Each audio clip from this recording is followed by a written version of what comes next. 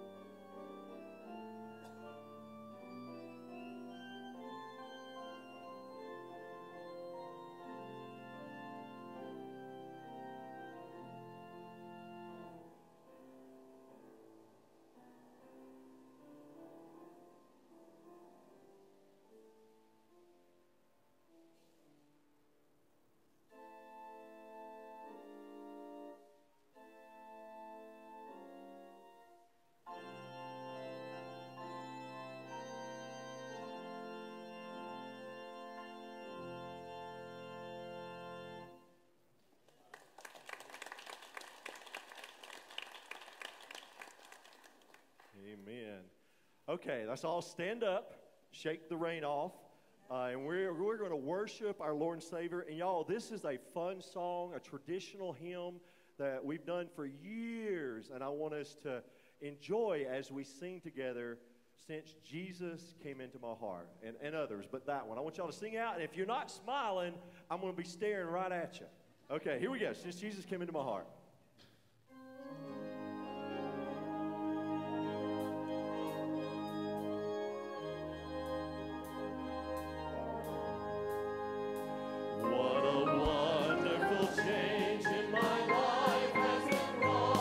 Since Jesus came into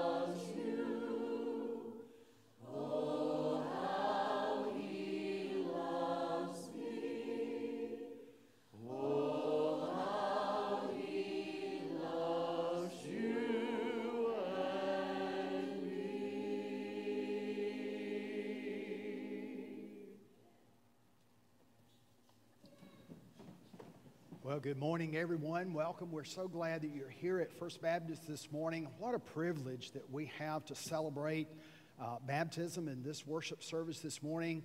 I love the words of that song that we were just singing, "Oh, how he loves you and me." He gave his life. What more could he give? He gave his life that we might have eternal life.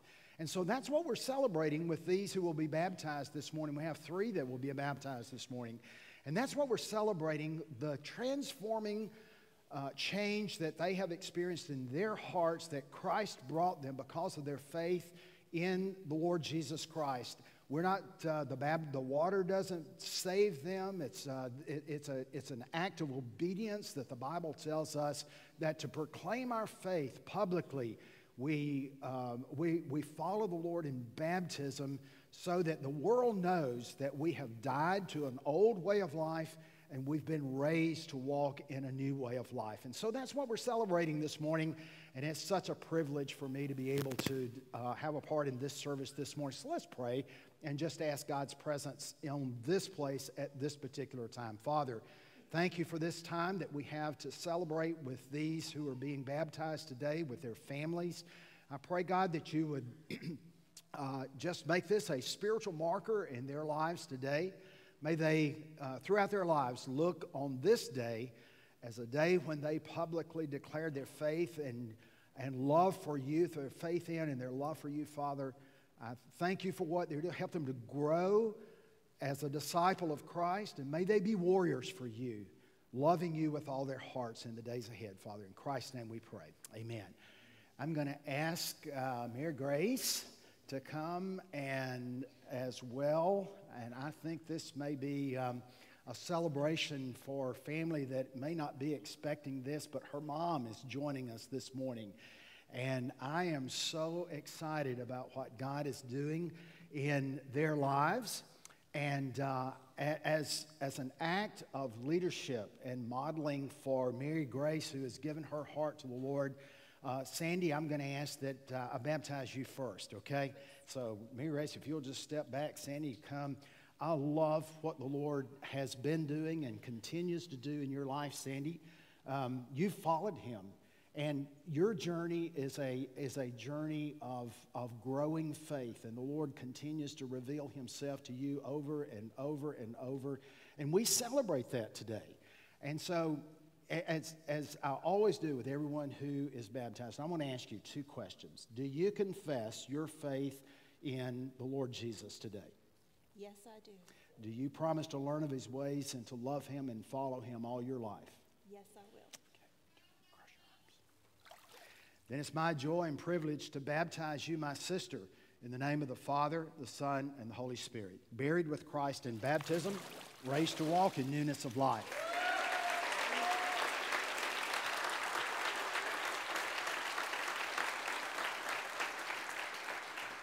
Mary Grace, your mom has just declared her faith and love for the Lord Jesus. She is modeling for you what a godly woman is supposed to do, follow the Lord. And so I want to ask you, do you confess Jesus as your Lord and Savior? Yes. Do you promise to learn of his love, to love him and follow him all the days of your life? Yes. And it's my joy and privilege to baptize you, my sister, in the name of the Father, the Son, and the Holy Spirit, buried with Christ in baptism, raised to walk in newness of life.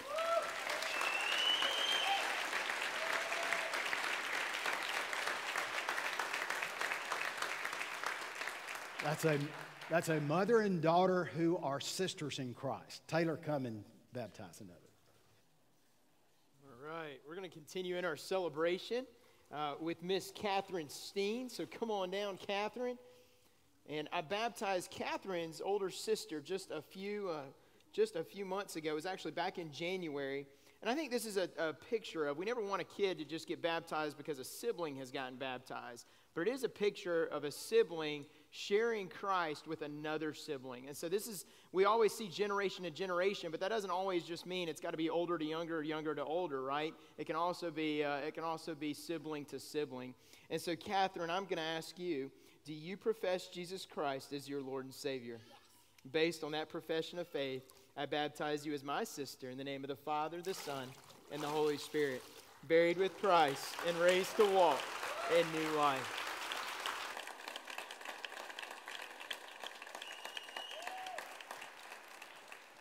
What a wonderful way to continue our celebration today. As we continue our time of worship, today is a day that we welcome those of you that are guests and visitors. I know that it is Father's Day, and there are many of you that may be here visiting family, and such as we know of many folks who are out other places visiting their family. If you're here as a guest, would you do us a favor and an honor? The worship guide that you received when you came on our campus, on the very far right-hand side, there's a little tear-off. If you would fill out that information and return it to us in one of two ways. Either A, by placing it in the offering plate in just a moment as your gift to us, or secondly, we have a guest reception immediately following the service. I'd love the opportunity to meet you face-to-face, and if you'll bring that card with you, I will exchange it for a free book. Well, today is Father's Day, and we have celebrated that our Heavenly Father is a good, good Father, and none of this would happen today if it were not for a resurrected Jesus and an empty tomb. In just a moment, we're going to celebrate that. So let's pray together. Lord, as we gather in this place, you truly are a good, good Father. Your grace, your mercy, your love is unfathomable to us. But yet we realize, then we recognize that it is because of the resurrected Jesus that we can have that relationship and we can celebrate your love for us. Help us at this time to not only to cherish, but to focus on what you have done out of love for us in the empty tomb. It is in the name of Jesus Christ we pray. Amen.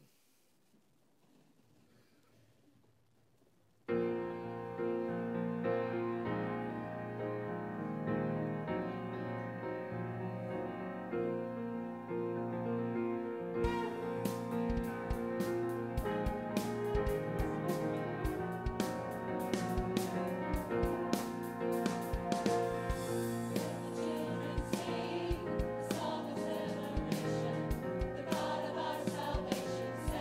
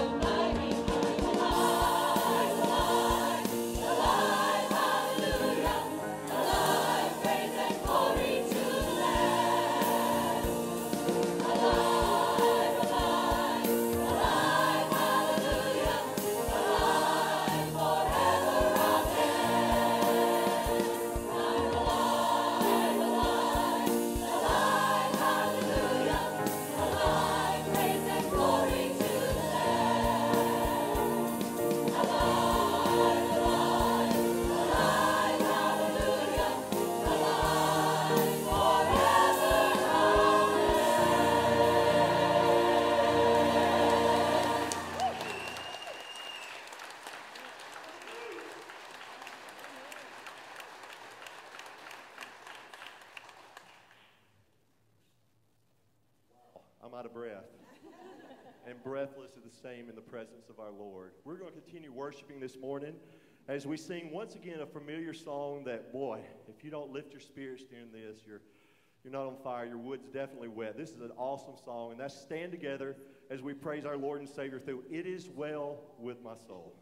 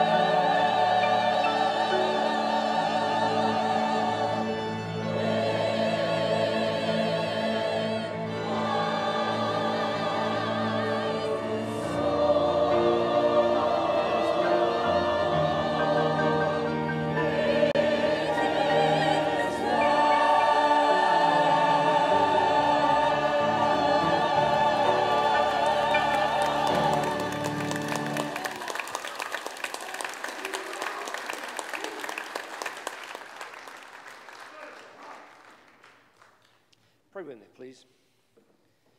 Father God, we thank you for the ways you've shown yourself this morning, for the way that you demonstrated your love for us with the baptisms that we saw. Father, we just thank you for the fact that by your life and by your death and your resurrection, we have an avenue to know you and to be a part of your family, to be a part of you, to be a part of your work. And Father, for all that we are, all that you've created us to be, and all that you will enable us to do, we praise you for it, dear God. And Father, as we give you these tithes and these offerings this morning, Lord, we pray that you would work in our hearts to draw us closer to you. And Father, that these things would be given so that your work would expand. Oh, it's in your precious, glorious name. Amen. Amen. When Brian asked me a number of weeks back to sing this particular Sunday, I said yes, and had intentions of having some of my family or maybe some men join me. And then soon after, he asked me to lead worship that Sunday. I was like, I did the math and said, ooh, that's falling on the same Sunday. So it kind of put me in a kind of a quandrum as to what to sing. So I prayed about it, and I said, it's Father's Day, and I thought back to my father that just adored the old hymns, and we would sing around the piano, and he would just love to watch, and listen and sing with us sometimes. And so I said, I don't have anybody sing with me, but I love gospel quartets. I love quartets, so I got with Ryan and Taylor and came up with something a little creative, but the purpose is to worship our Lord through these traditional hymns.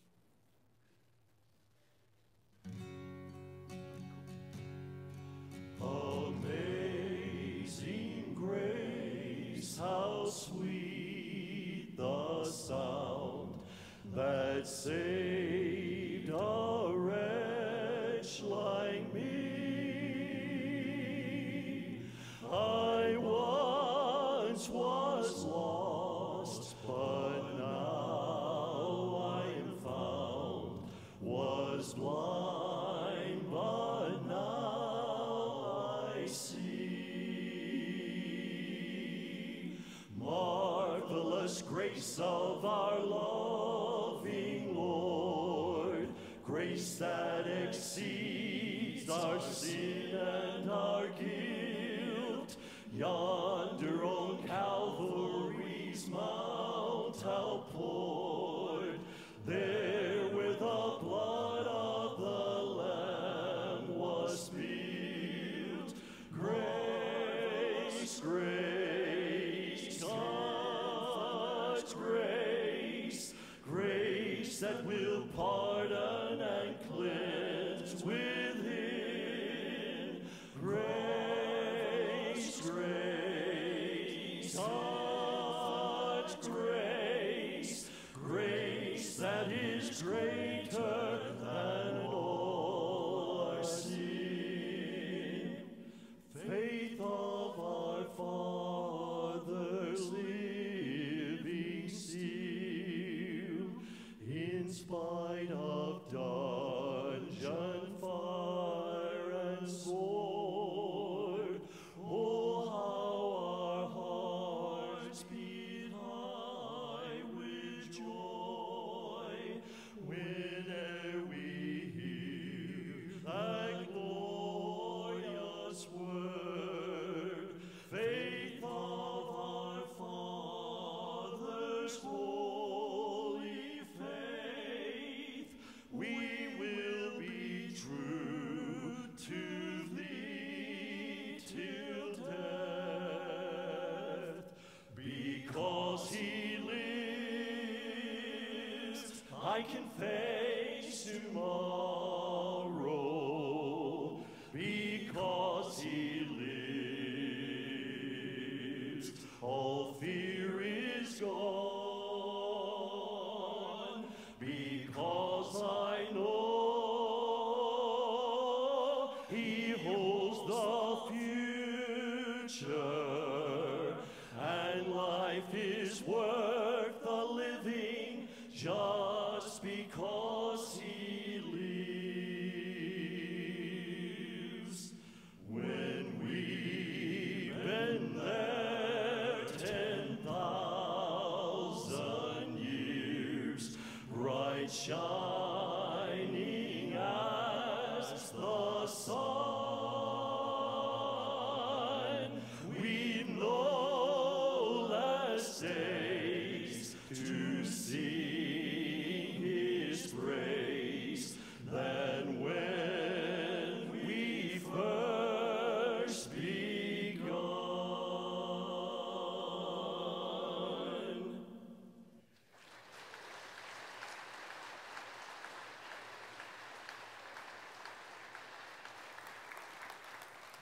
Let's pray together.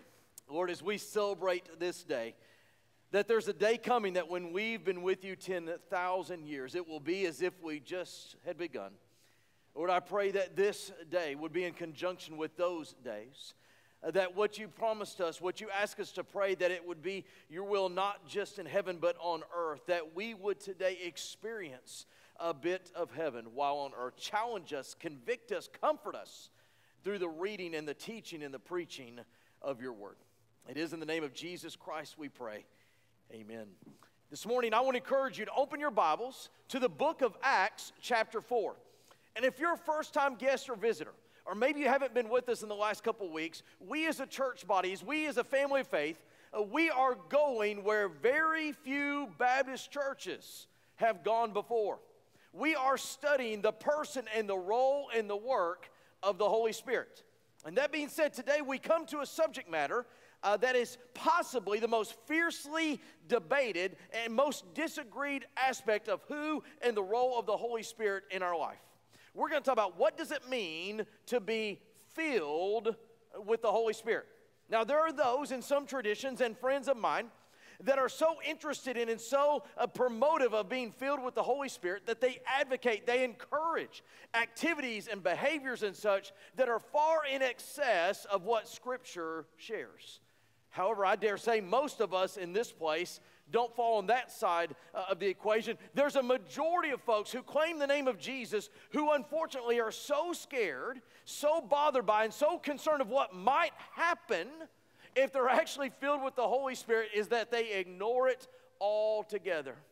It reminds me of one of the most famous phrases in our culture's recent history. It was on April the 13th, 1970, where we heard this famous phrase, "Houston, we have a problem." In fact, that's been utilized in the business context, personal lives, etc. But on that mission known as Apollo 13, that statement was utilized to recognize that something was awry, something was wrong, something needed to be addressed.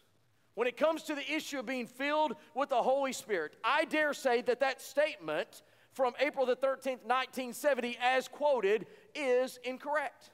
You may not have known it, but I actually quoted it improperly.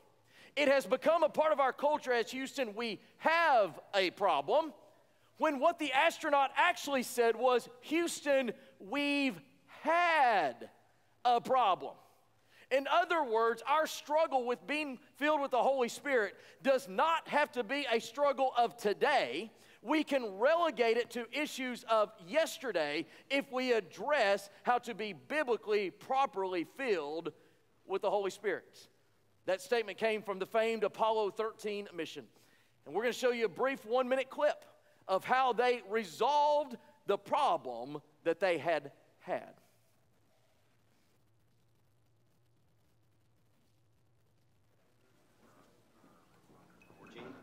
We have a situation brewing with the carbon dioxide. We had a CO2 filter problem on the LIM module, 5 filters on the limb. which were meant for 2 guys for a day and a half. So I told the doc, You're already up to 8 on the gauges. Anything over 15 and you get impaired judgment, blackouts, the beginnings of brain asphyxia. What about the scrubbers on the command module? They take square cartridges. The ones on the limb are round. Tell me this isn't a government operation. This just isn't a contingency we've remotely looked at. Those CO2 levels are going to be getting toxic. Well, I suggest you gentlemen invent a way to put a square peg in a round hole. Rapidly. Okay, people, listen up. People upstairs handed us this one, and we gotta come through. We gotta find a way to make this fit into the hole for this, using nothing but that. Let's get it organized. Okay, let's build a filter. Better get some coffee going, too, someone. I love that line. We got to find a way to get this into a hole that was made for this with all that we have before us. When it comes to the subject matter, the idea of being filled with the Holy Spirit, allow me to share with you some great news. We've got all the material and all the supplies we need right here in the Word of God. So allow us to go to Acts chapter 4. Let's see, what does the Bible say about being filled with the Holy Spirit?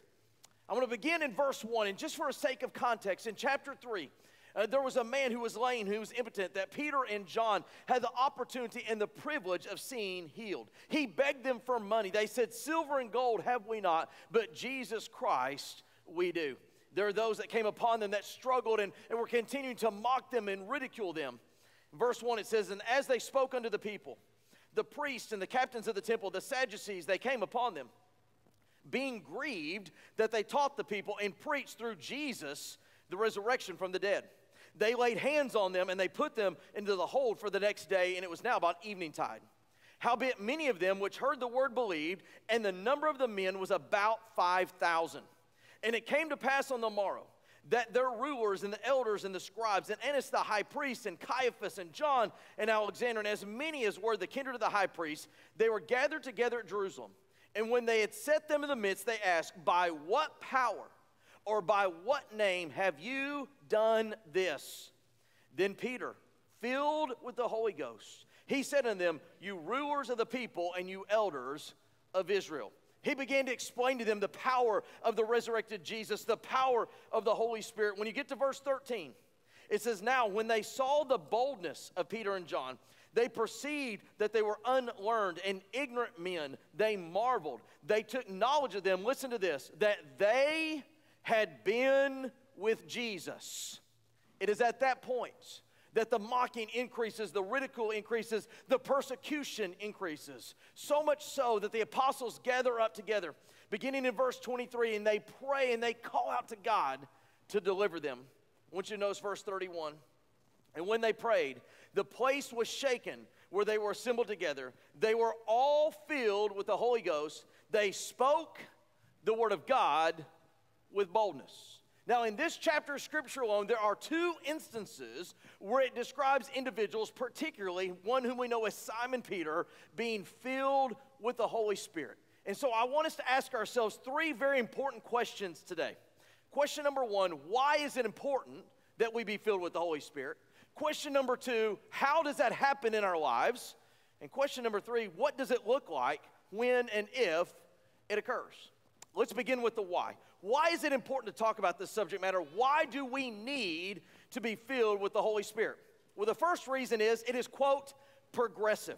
Now, if you were with us some weeks ago when we studied Ephesians chapter 5, verse 18, which says, be not drunk with wine, which is excess, but be filled with the Holy Ghost. We talked about there is a distinct difference between the presence of the Holy Spirit and the power of the Holy Spirit working and moving in our lives. When you or I or anybody else realize that they have sinned, they have rebelled, they've gone against the ways and the will and the word of God, they recognize they have sinned and they call upon Jesus Christ alone to forgive them and save them. According to 1 Corinthians chapter 6, the Holy Spirit comes to dwell within them. They become the temple of the Holy Ghost. In other words, the moment you're saved, you have the presence of the Holy Spirit in your life. What we see as demonstrated in Acts chapter 4 is you may have the presence, but it is the power of the Holy Spirit working in and through your lives that is what we might call progressive. Now allow me, for the sake and the brevity of time, just to walk through a few passages with you using an example known as Simon Peter. In John chapter 20, just days after Jesus Christ is raised from the dead, he comes into the upper room. He breathes on them, and he says, receive you the Holy Spirit. Some days later, right before his ascension, in Acts chapter 1, verse 8, Jesus makes this statement. He says, tarry here or wait here till the Holy Ghost comes upon you. Then you shall be my witnesses in Jerusalem, Judea, Samaria, and the uttermost parts of the earth. 7 days later, the day of Pentecost arrived. And in verse 4 of chapter 2 of the book of Acts, it says they were all filled with the Holy Ghost, and they began to speak with other tongues. Pentecost comes and goes. 3,000 people are saved. The lame man in Acts chapter 3 is healed, and all of a sudden the scribes, the Pharisees, are coming upon these men, and they are filled with the Holy Ghost, not once, but twice in Acts chapter 4. So in just a period of a small amount of time, one whom we know as Simon Peter is filled with the Holy Spirit on 3 different occasions. Now, there are some that would say when you see in the scriptures that someone was filled with the Holy Spirit, that means that they got saved. Well, that can't be.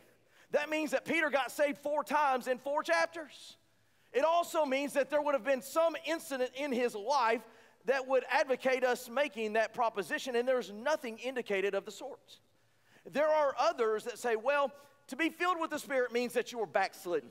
You were out of the will of God, you were in rebellion, and you repented and you came back into fellowship with the Lord.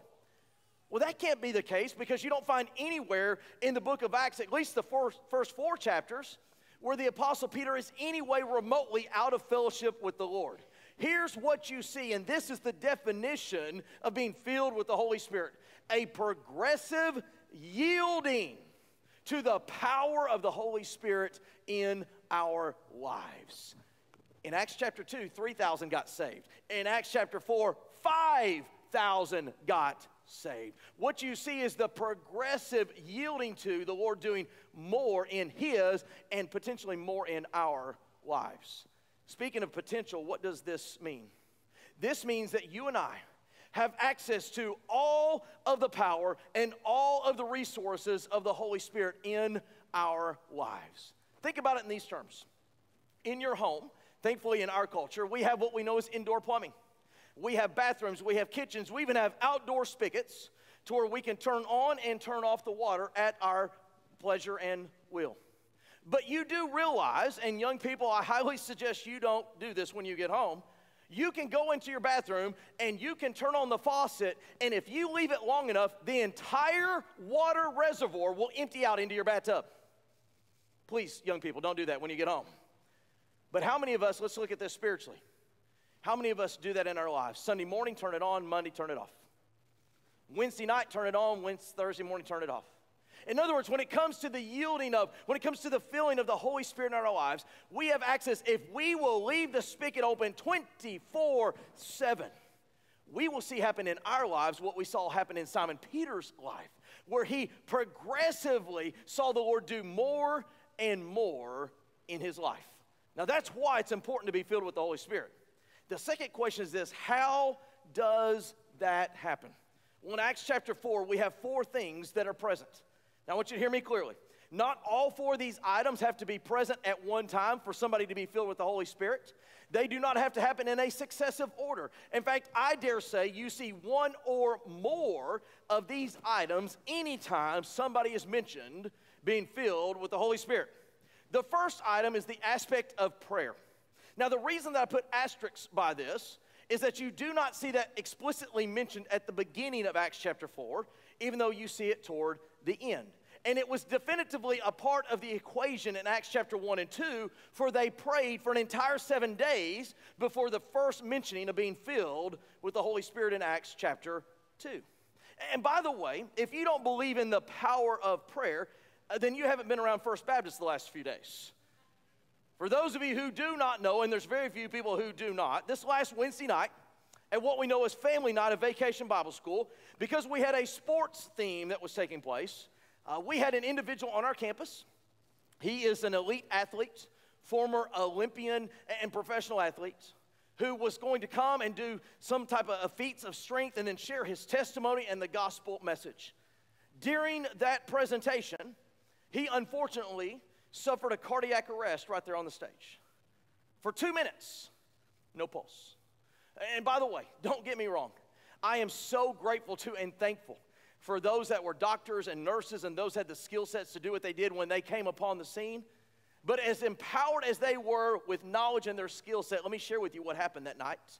Families gathered together in the courtyard and they began to pray. Teenagers began to put their arms around each other. We as a church body, we collectively prayed. And thankfully, 2 minutes later, a life that had no breath received breath again.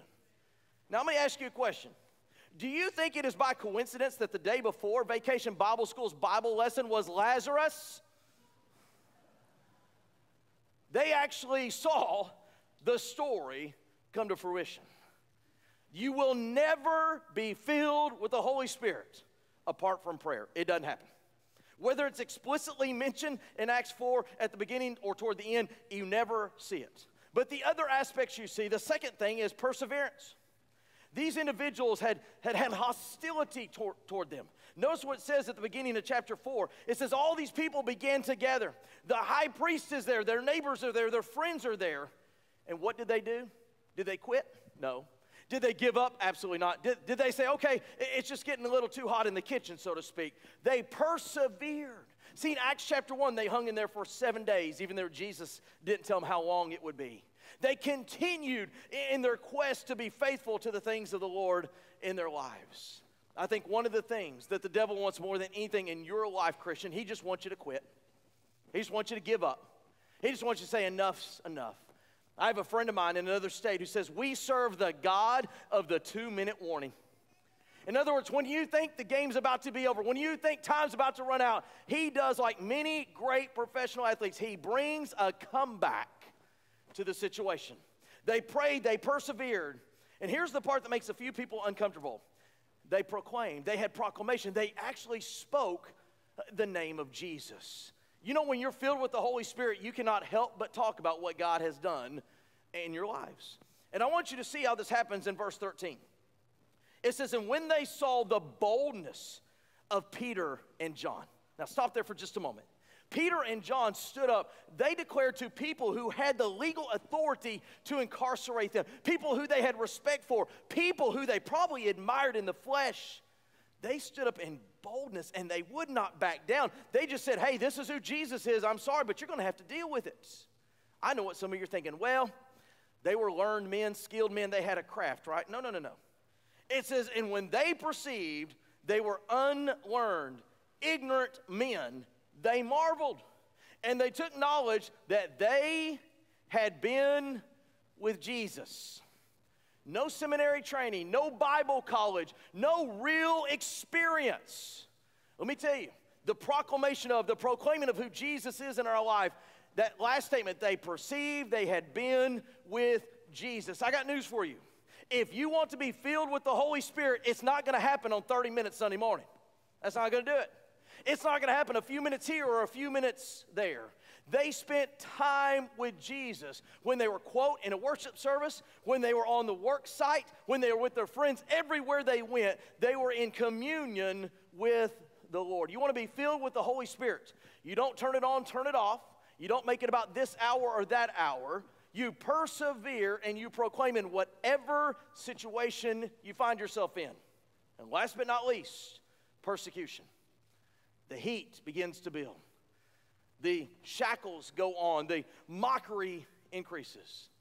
We live in a world today where even we in the Western world are beginning to see the birth pangs of it and greater and more of what we might call persecution.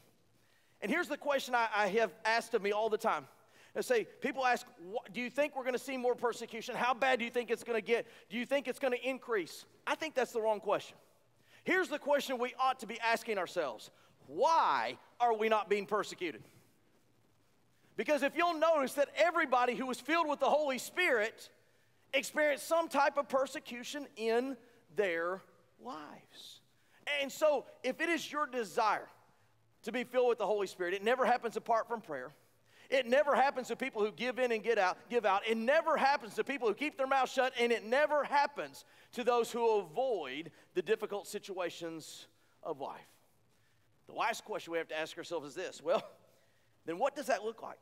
Because maybe today you're saying, well, I pray all the time, and I've been through some difficult stuff, and I've had some struggles, and is that just part of life? Am I really filled with the Holy Spirit? How do I know? This is the litmus test for being filled with the Holy Spirit. I want you to turn to verse 32 of this passage. They have prayed. The building has shook. They're filled with the Holy Ghost. They spoke the word of God with boldness. Verse 32. And the multitude of them that believed were of one heart and one soul. Neither said any of them, they have aught of the things which he possessed was his own. They had all things in common. In other words, they had a passion for other people.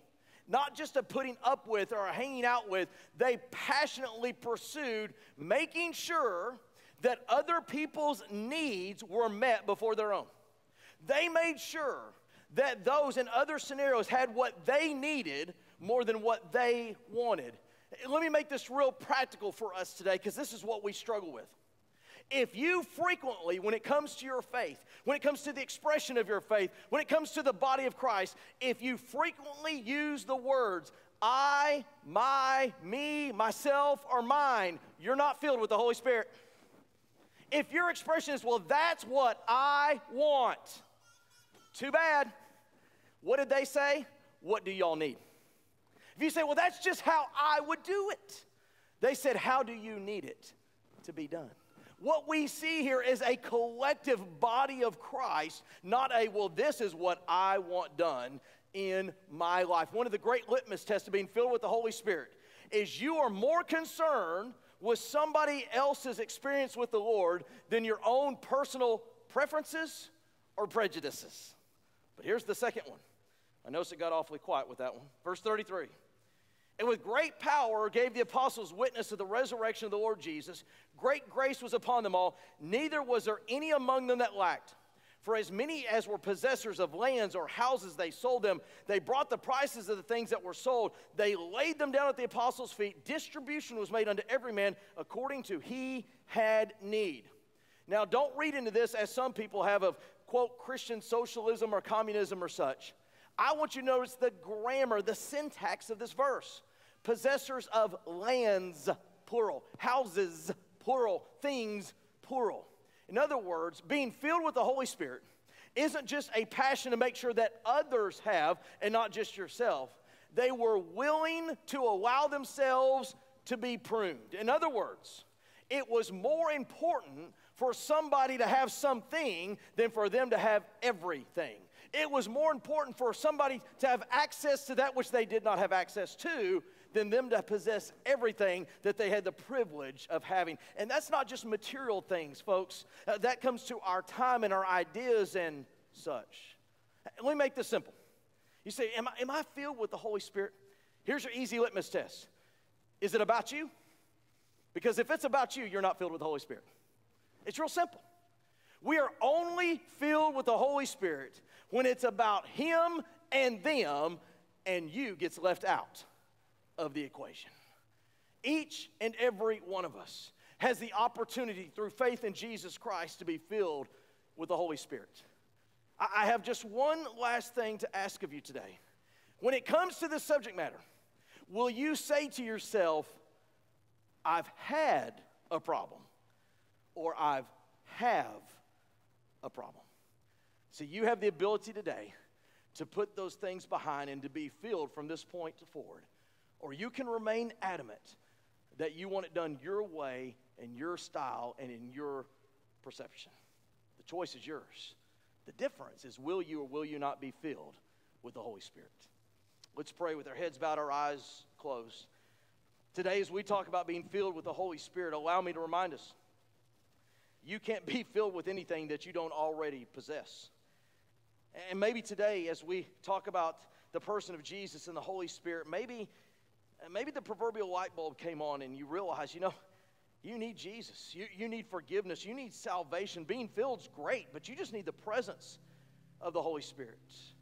If that's you today in this place, or maybe on the other side of the cameras, and I've got some great news for you. You don't have to sign up to take a bunch of classes. You don't have to check off a bunch of boxes. In fact, the Bible says whoever calls on the name of the Lord will be saved. And maybe that's you today. That calling on the name of the Lord, that doesn't have to take place out loud. In fact, you don't even have to say the same words that I might say. But allow me just to guide you and share with you what that might look like in your life. That conversation, that prayer might go a little something like this. God, today I just want to admit what you already know about me. I'm the problem. I've sinned. I've messed up. But I believe today that Jesus Christ is the only answer to my sin problem. God, I believe that Jesus Christ loved me so much and that He was willing to be born on my behalf. I believe that Jesus Christ loved me so much He was willing to live a sinless life on my behalf. I believe that Jesus Christ loved me so much that He was willing to pay the price for my sins on the cross and raise from the dead so I could be forgiven and I could be saved. God, today I don't have all the answers to all the problems of life, but I do know that Jesus is the answer to my sin problem. The best way I know how. I'm asking you to forgive me. I'm asking you to save me. I just want to turn my life over to you. With our heads still bowed, our eyes still closed. Maybe you're that person today. In just a moment, I'm going to pray. I would encourage you. I would welcome you just to step out, step forward. I'd love to have a conversation with you. Would love to celebrate with you what the Lord is doing in your life. Lord, as we come to this time of decision, thank you. Thank you that you're the God of second chances. Thank you that you have not relegated us to the backside of the shelf. Thank you that you have not turned your back or turned your face. But more than anything, all you desire is for your grace and your mercy and your love to be poured in and through and around our lives. Oh God, whatever it is today that needs to take place so that we are perfectly where you desire us to be, may we do so at this time. It is in the name of Jesus Christ we pray. Amen. I'm going to ask you to stand with me. At our time of invitation, I'll be here at the front. So here I am to worship. Here I am to bow down. Here I am to say that you're my God. You're altogether lovely, altogether worthy, altogether wonderful to me. I surrender all.